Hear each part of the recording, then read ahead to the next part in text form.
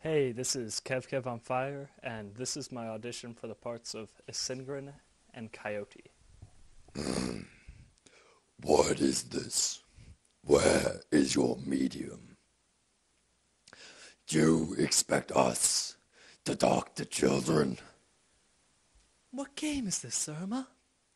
Why are they saying you are dead? You look much younger than before. Your daughter?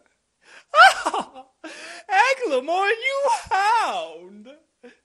Oh, in that case, how awkward!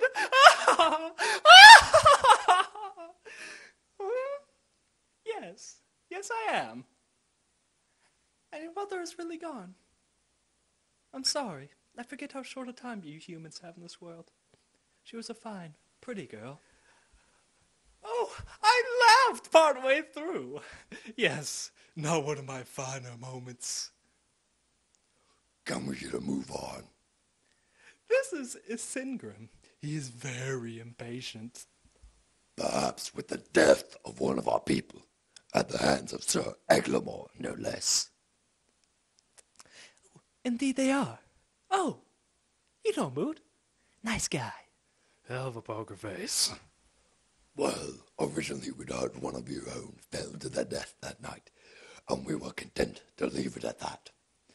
But we are here today about something far more serious. This was recently found on our side of the Iron waters. It had been there several months. By the time I discovered it, it had already rooted itself into the shore and caused considerable damage to the cliff face. Liar! You cannot deny this device was made with court technology. You are in no position to make requests. Furthermore, we have proof that Anthony Carver was the one who planted the device there. We found this garment, which bears the name A. Carver. We are not very good with human clothing. So you admit you planted it there? Cousin, it's so good to see you. You look so well. You dare take the form of a wolf? You should admire this body Lord Coyote has gifted me with, Renard. Now the very trees of Gility are under my command. Oh, won't you come back to the forest with us, dearest cousin? Such lame excuses, Renard. I think someone isn't being honest. Perhaps this one has something to do with it. Oh, really? You never could resist a pretty girl, could you?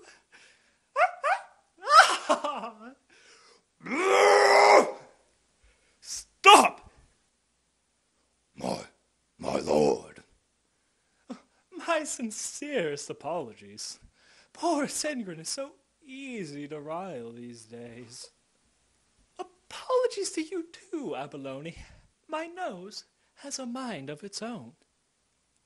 You cannot trust the people of this place. Come visit me in my forest where we may talk. No harm will come to you, I swear it. Ah, yes! Good!